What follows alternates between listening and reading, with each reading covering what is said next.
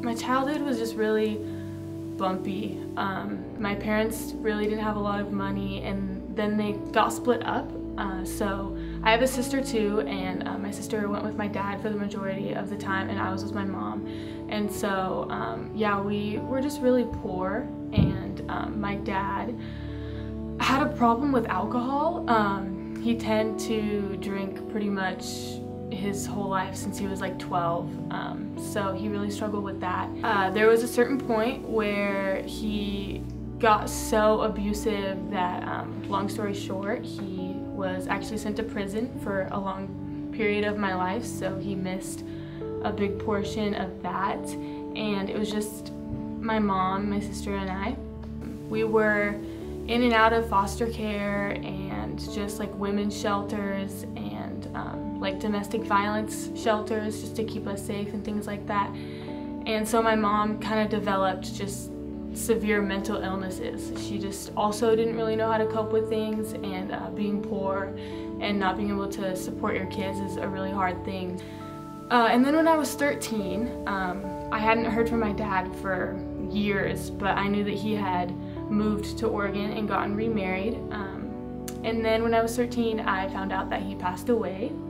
I wish it was harder for me in the moment, but in the moment it was kind of like relief almost, that I was safe and he wasn't able to hurt us anymore. So it was hard, and it was kind of weightlifting at the same time.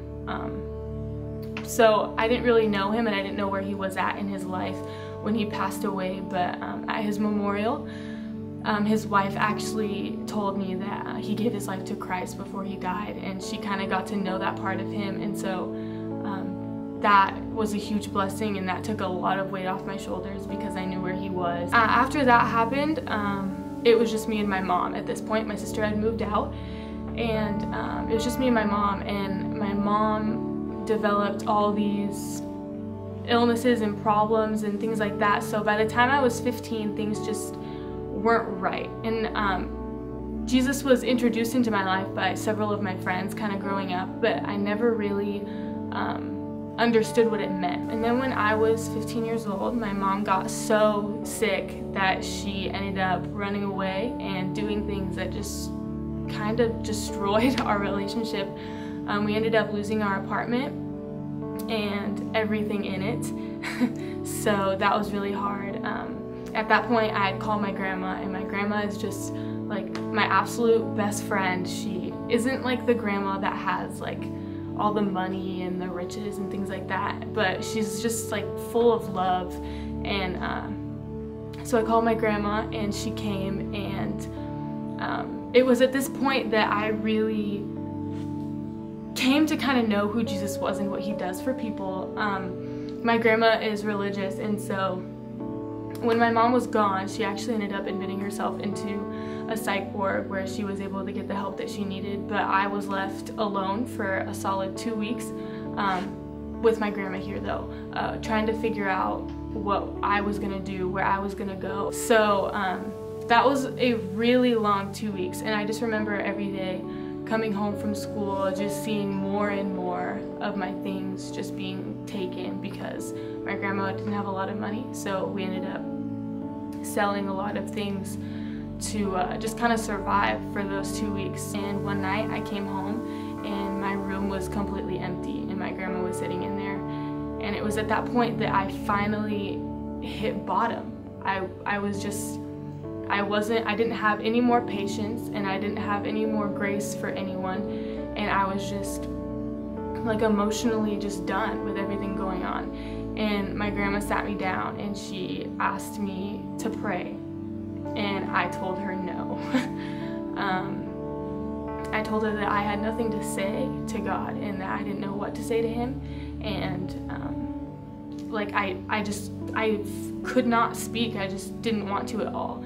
So my grandma, being the woman that she is, prayed anyways, and God showed up, and that was probably the first time that I really like felt it for sure. The next day, actually, my grandma was like, okay, you have we only have a couple more days until you have to, make a choice. Like, are you going to stay here somehow or come live with me?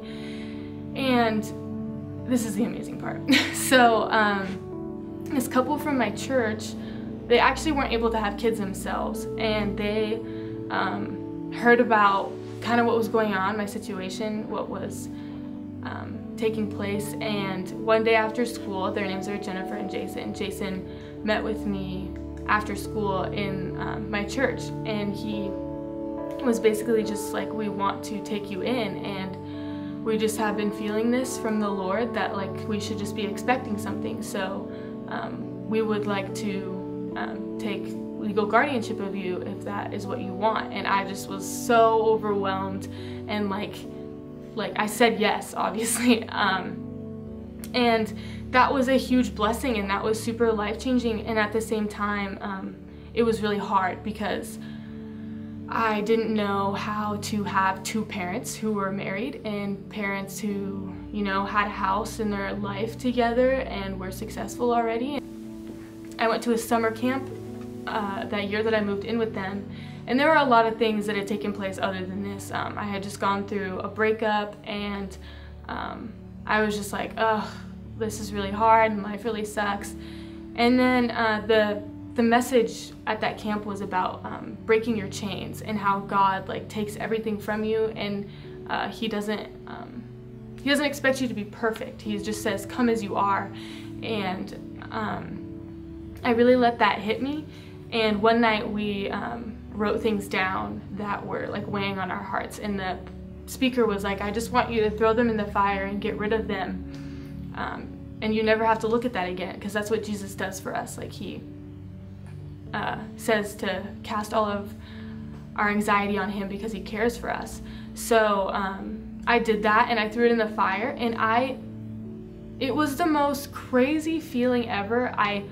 After I did that, I would think about things that were in my past, things that really hurt, and they no longer affected me anymore. The way that Jesus just comes into your life and can completely make you a new person, regardless of the mistakes you've made or the things in your life that you can't control. Like, Jesus really does give you a new heart and just create a new person. So that was so exciting. And after that point, I started to form my own relationship with him and try and figure out what that really looked like. And I had a really good support group. I had a lot of friends around me who loved me and had seen all the things that I had been through in my childhood, and were just so loving and graceful. And I would say that it wasn't until the beginning of my senior year, actually, where I started to really just fall in love and hunger for the Word of God and just who Jesus is. And there's not a specific verse in the Bible that really like speaks to me, but just the gospel in general. The more I read it and the more that I try and pull things out of it, the more it just changes my life every single day. So yeah, because of that, I'm actually going to Northwest Nazarene University, and I'm gonna major in ministry and hopefully use the things that have happened in my life for good, and share the gospel more with people who are hurting like I was, and just generally reaching out to youth and people who don't know the Lord and don't know what he can do for you. So yeah, that is what the Lord has done in my life. It's just absolutely crazy. My name is Marissa Rives, and I'm part of a greater story.